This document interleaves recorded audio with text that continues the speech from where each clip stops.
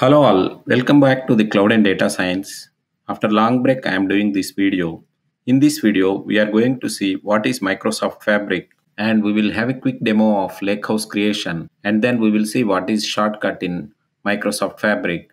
And finally, we are going to create a Power BI report with the sample data using Microsoft Fabric. Microsoft Fabric is a recent product that was announced in the recent Microsoft build. It is a one stop shop for all your data solutions. It is all in one for analytical solutions. It provides end to end solution for our business needs. It integrates various components like Data Factory, Azure Synapse, Power BI, and also it will be able to provide access to the data in the other cloud environments like AWS and GCP by using the simple shortcuts. As we can see in the screen here, there are features like we can create a lake house, we can create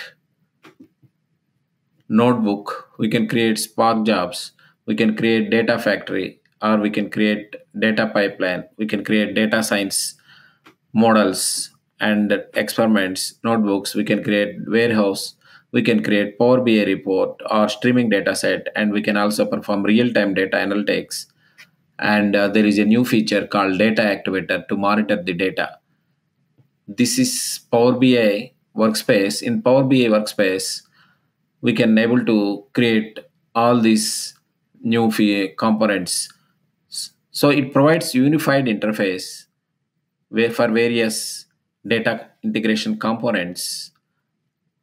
So we need not to worry about infrastructure setup or cluster creation and CPU or storage configuration. This is a software as a service solution. Simply we have to spin up the fabric and we can able to create the any of the pipeline or lakehouse, and it provides data in the open delta format in the OneLake.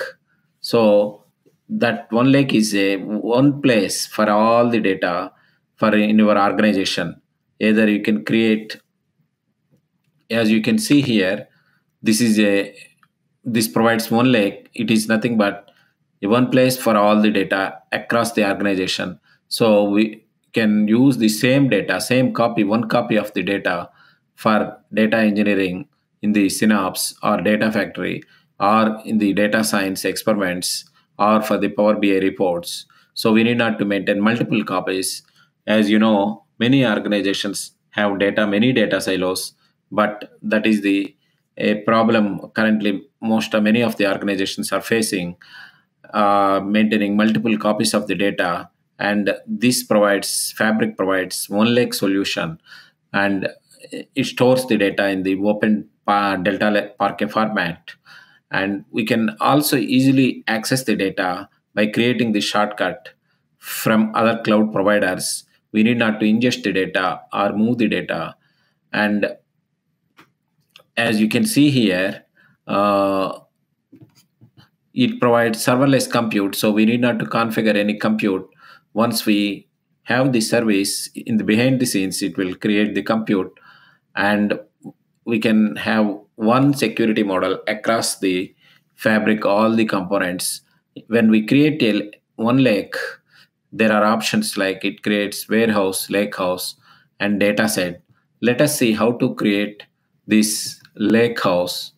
So here, once we click on this lakehouse, unable to create lakehouse, only 10 items can be opened at one time. On the left navigation bar, close an item and try. Okay, so we have to open the left navigation bar and then we can only, so let us close this one. Let us close these items and then we will be able to create this one. Let us try now. Right now we closed that one, lake house. So here what we will do is uh, demo lake house. Right, click on create Now it is creating the lake house behind the scenes, right? So this is the explorer, and here we can able to see upload the files, and we can convert that to delta table also. For example, here we can upload the file, any parquet file or any csv file or json file, right? I have already uploaded the file and created the lake house. Let us go here. See, I have created the lake house, right, in the same manner, and I uploaded the files. See, this is the parquet file. In the parquet file, we can simply convert this parquet file to load into the delta table. This is the delta table. I have loaded the data from the parquet file. I have uploaded that parquet file from my local system, but you can also upload that parquet file by creating the shortcut. You can access the data from the blob storage, right? See, this is the data that I have uploaded in the parquet file. I was talking about the shortcut, right? Here we can create the shortcut to the data in the blob storage or in the AWS S3 bar, and then you can access the data. We will see in the next video how to create a shortcut and how to access the data from the blob storage. Okay, now this is the file, parquet file. We are able to see the data, and it is OneLake. We can access this data in all the data engineering experiment and data science experiments.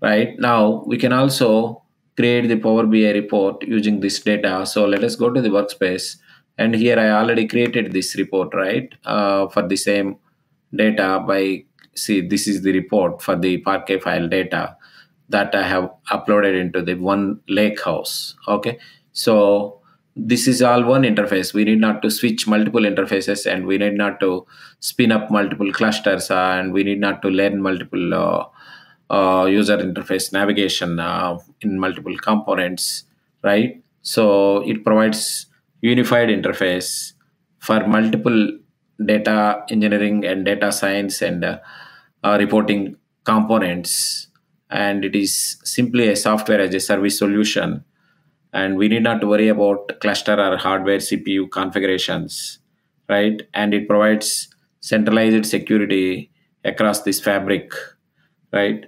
So uh, yeah, to summarize, Microsoft Fabric is all-in-one analytics solution, and it integrates various components like data factory pipelines, data Azure Synapse, and data reporting tools like Power BI. And also, it is a OneLake where it stores the data in the open Delta Lake Parquet format, and it also provides features to access the data from other cloud providers simply by creating the shortcut. And it also provides new feature like data activator to trigger monitor the data and to trigger the alerts. So try it out. It is, I can say, it is a game changer in the data world, and really it provides various features like we can also import the data directly using the lake mode into the Power BI report. Thanks for watching. In the next video, we will see the demo to create the shortcut for the data in the blob storage. Until then, bye bye.